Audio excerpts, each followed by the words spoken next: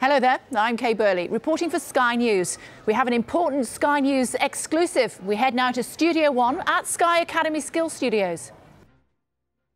Hello and welcome to Sky News. My name is Isabel. And I am Ben, reporting live from Sky Studios in London. Today's headlines are Man United set to play at Wembley after a 3-1 win against Liverpool.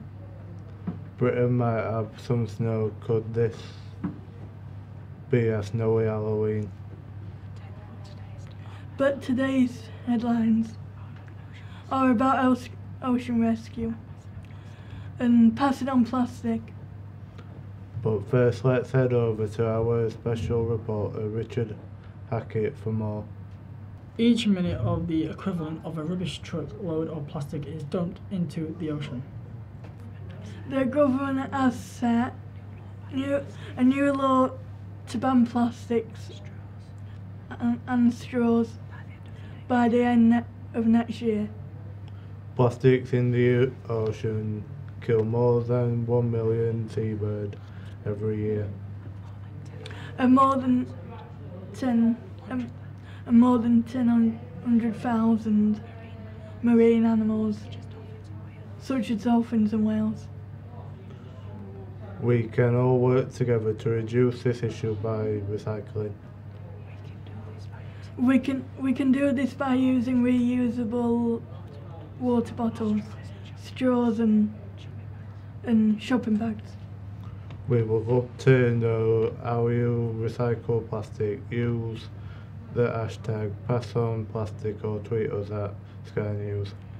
Unfortunately, we ran out of time. Let's head over to Catherine. Goodbye. Goodbye.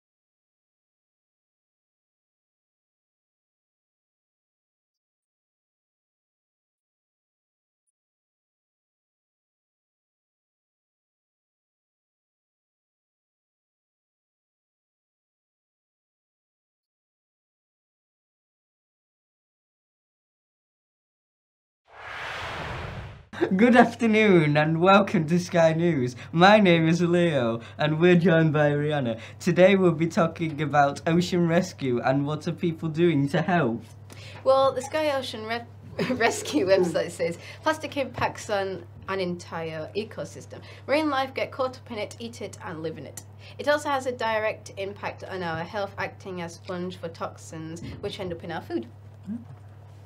And what about the high street companies? Well, a cosmetics company has created a solid shampoo bar, which gets rid of the need for shampoo bottles. The company claims the bars have saved at least 6 million shampoo bottles globally. Do you have any more information? Well, yes, in fact I do. Once thrown away, plastics break down into teeny fragments called microplastics. They're already found on most of the world's beaches, and scientists think there are 500 times more microplastics in our sea than stars in our galaxy. If nothing changes by 2050, the plastic in the world's ocean could weigh more than all the fish.